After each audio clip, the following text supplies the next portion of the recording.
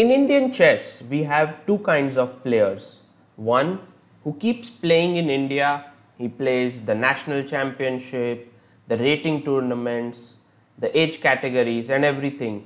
And the other is who doesn't play much in India, travels abroad and plays in a lot of international events, strong events, let's say the Gibraltar Open, Abu Dhabi Open, Dubai Open. And these two players are quite different, you know. The one who keeps playing in India becomes like a tough fighter. He's trying to, fight in every round. The conditions always are not so great, so he's adapted to that. While the guy who's playing all the time in international events gets great conditions to stay and everything, but at the same time, he is learning a lot of things about high quality chess because he sees great GMs in action. For example, if you go to Gibraltar, you will see Anand or even Aronian or Nakamura, all these top players playing. You watch them analyze, and so there are these two different kinds of players, and when they both face each other, it's a very interesting duel actually. So in the 7th round of the Isle of Man Masters, the game was against Praggnanandhaa, who is, I would say, more towards the second category, and Ravi Teja, who is more towards the first category. Now Ravi Teja is an IM. He's played a lot of tournaments in India. Of course, he's traveled abroad as well, but I remember him as a player who wins a lot of rating tournaments in India, very strong, excellent at analysis and has a good opening repertoire. He also won the national championships, national challengers in 2016 ahead of many grandmasters, while Praggnanandhaa needs no explanation. But the curious thing about Pragg is that he hasn't played in India since a long time, according to me. I tried to remember, but there are no real events he played recently. He got all his 3 IM norms out of India, he got all 3 of his GM norms out of India, and now in Kolkata, when all the super GMs would be playing in a month, he would be playing against them. So when these two players were paired against each other, I was very interested to see as to what would happen, how would the game progress, and let's have a look. Now in this game we have something very special. Praggnanandhaa played excellently, so I'm going to ask you to guess his moves from 1 point, okay, from move to I think 11 until 21. You have 10 moves, 11 moves there and 10 points. So if you are able to score 10 out of 10, you played like Pragg. If you are not able to, then let's say 8, 7, whatever it is, you can judge yourself. So let's go over the game. The first move was e4, and Ravi Teja loves to play the Caro-Kann. He played c6, d4, d5, e5. This is Praggnanandhaa's favorite move against the Caro-Kann. He pushes his pawn to e5, gains more space. As a Caro-Kann player myself, I think this is the most ambitious attempt for white to get an advantage. Now bishop went to f5, h4. When white plays the move e5 and gains space, I think it's important that black prevents further gaining of space with the move h5. This I had explained once in my annotations, that when white plays his knight to c3, you take bishop f5, knight g3, and when white plays h4, here you can afford to play h6, give white further space like this, because in the center white doesn't have a pawn, it got exchanged. But when there is a pawn on h4 here, it makes sense to push your pawn to h5 and stop white from gaining further space. c4, e6, knight c3, knight e7. Everything is very standard, and the old way to play in this position was bishop to g5. White would play this, and then black would take, bishop d takes c4, bishop c4, knight d7, knight g2, and I loved the way in which black would play after f6, ef, gf, bishop e3, knight b6. And here there are two moves, bishop b3 and bishop d3, and I would recommend you to look at both these moves through two games of Karpov, who was black. If white plays bishop d3, this is none Karpov, excellent game by black, and if bishop b3, it was Magam Badals against Karpov. So this line I think is very playable for black. I've played it myself and black does excellently. So instead of going bishop to g5 here, the new idea is knight g2, and this is essentially a pawn sacrifice. I think what Ravi should have done here was to play knight d7, knight g3, bishop g6, bishop g5 and queen b6. After queen d2, you can take here and play long castle. I think this line is playable for black. There are no real problems. Black is doing completely fine. But what he did was, he was ambitious. He took d into c4 here, and then after knight g3, he played his bishop back to g6. If I'm not mistaken, I had one of the games against a strong Indian GM, Ashwin Jairam, where I played the move b5, protecting the pawn on c4. I think I was very ambitious at that point in terms of assessing this position. It looks not so great, I mean the move b5. But okay, bishop g6. We are slowly coming closer to move number 11, so get ready guys. White could have taken the pawn on c4, when maybe the game could go knight f5, bishop g5, bishop e7, knight into f5, bishop f5, queen d2, knight d7 with unclear, I mean this is maybe slight edge for white but nothing special. But Pragg went bishop g5, he didn't take the pawn on c4, queen b6, bishop into c4. Now this position has been played before. Nepomniachtchi has played it with white, and knight d7 would have been normal play. After this, black could have castled and we get into that same line, but Ravi Teja said, why not take the pawn on b2? You know, it's a free pawn, the king is still in the center, rook b1 is impossible because bishop into b1 is hanging, queen into c3 is hanging. How can it be bad? And so my question to you is, it's white to play, you are in Praggnanandhaa's shoes, what will you do here? Pause the video and try to think. You have 1 point here at stake. Well, I hope that you were able to find the move knight ce4 not so difficult yet, and I'm sure most of you got it. The key idea is that there is knight d6 check in the air. So for example, if you were to play queen b4, queen d2, you can never take this guy because of this check, and it looks very strong. So knight c4, very natural, you save your knight and you move ahead. Okay, so black could have taken on e4, knight e4, knight f5, and this was a possible way to play. But in the game, Ravi played knight f5, again a very logical move. You are attacking the pawn on d4.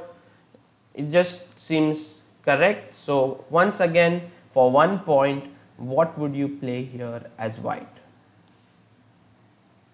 Okay, I hope that you were able to give development great amount of importance and you castled here, because that's the right move. That's the move that Pragg played.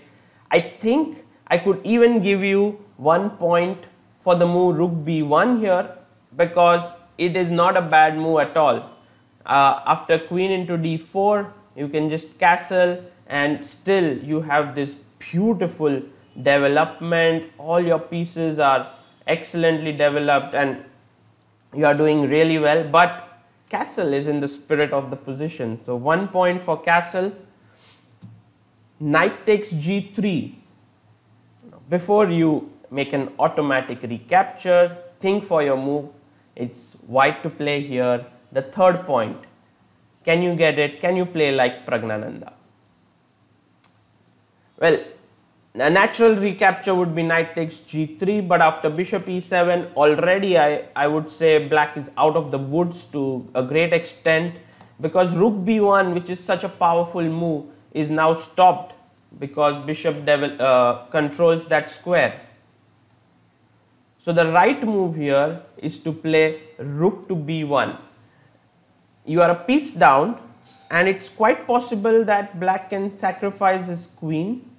Now he has a rook and a piece, and then he can take another piece, but after queen into b7 it's all over. You see, this bishop is a monster cutting across the position. This bishop is amazing, always ready to sacrifice, and you have queen attacking a8 and c8. This is all over. So Ravi Teja played queen a3, which is, I think, the most logical move. And here you go again. For the fourth point in the position, what should white play here? Well, once you have started playing like Tal, you must play like Tal, yeah? So after queen a3, f takes g3 was a beautiful move by Pragg. Now, I'm not sure if all of this is preparation for Praggnanandhaa. I have my doubts. He is not a guy who prepares openings very deeply. He has been working on the same, but to expect him to be well prepared until this point is difficult. You are sacrificing your knight on e4. You're giving it up, and also queen into g3 is possible. So I would say knight takes g3 was also fine here, because you are giving up your rook. However, development is just so important here. You have all the pieces out and b7 is so soft. So after queen b4, queen c2, I have a feeling that white will convert this advantage. Rook b1, you have d5 break at some point, so this should be better. But Pragg's f takes g3 was just so spectacular. Now Ravi took on e4. He didn't see anything wrong. Well, I'm sure he knew what's coming up, but he thought he can survive this position. So he took on e4, and now the crucial move of the game. What would you play here as white? I hope that you were able to find this super aggressive move, which was rook takes f7. Fantastic play.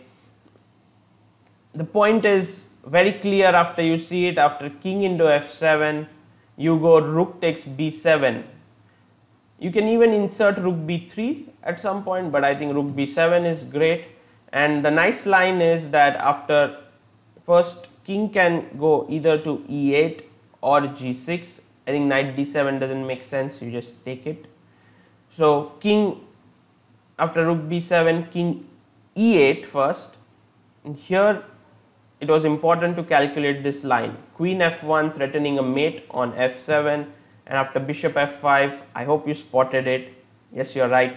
Queen into f5, and after ef5, bishop f7. Ooh, that's a beautiful mate. So after rook b7, the other move is king g6, but now bishop into e6.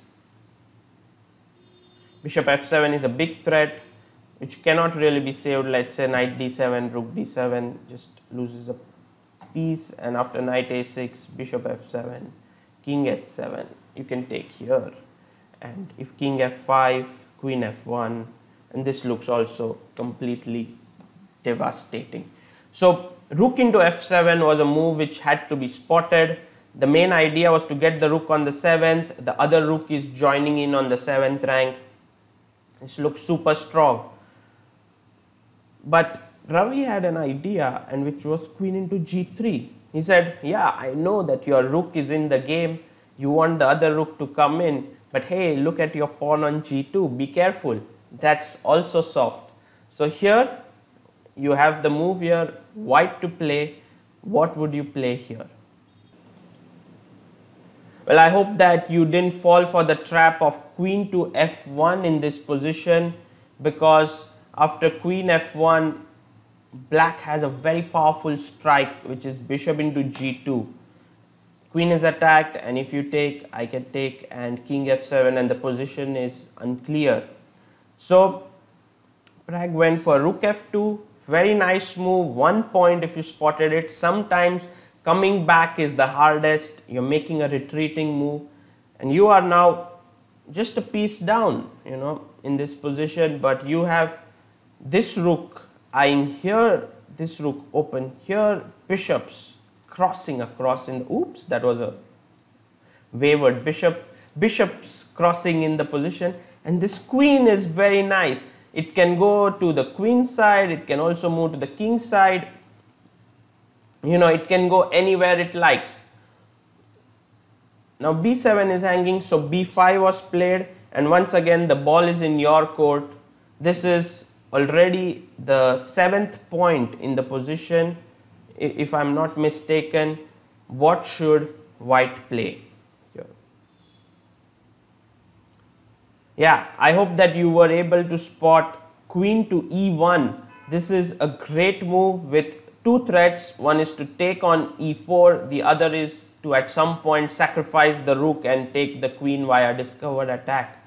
So in the game, bishop f5 was played, but if you take bishop into b1, then I think the right move is not to play rook f8, which is also possible, but queen b1. And you want to checkmate your opponent. You don't want to really win the queen. So this is already very tough to defend, impossible. And if he takes b into c4, once again not rook f8, but to play queen into e4. Queen g6 is a deadly threat, and this is already mating. So Ravi played bishop to f5, and Pragg was in his element here. It's white to play. Pause the video. What would you do?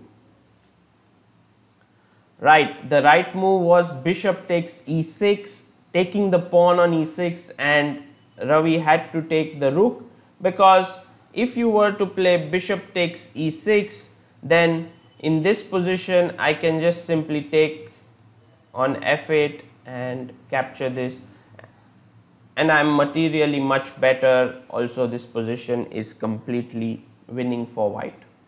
So bishop into e6, black took on f2. I'm not going to give you a point for this move now. Queen into f2, bishop e6, and now the 9th point here. What should white play? It's completely better, I can understand, but I can also imagine a situation that if you're careless, the bishop could sit on d5, knight could come to d7, bishop e7, and black can fight on.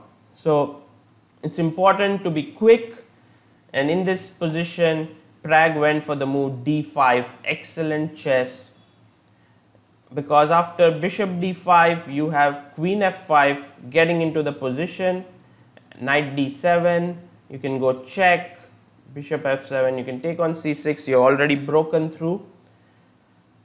In the game, c into d5 was played, and this is the final point now. What would you play here as white? If you find this, I think you have been able to finish the game.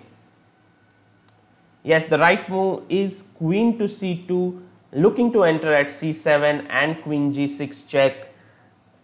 After this, you cannot protect everything, and after bishop e7, bishop takes e7, king e7, queen c7, it was already game over, So 10 questions were asked to you.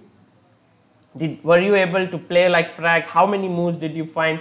Please write in the comment section so that we know how close you were to Pragg. But it was fantastic play. Now comes the very, very scary part, I would say, that until this point, the game has been played in correspondence chess, way back in 2015. It was the game Sherbakov Y against Balta.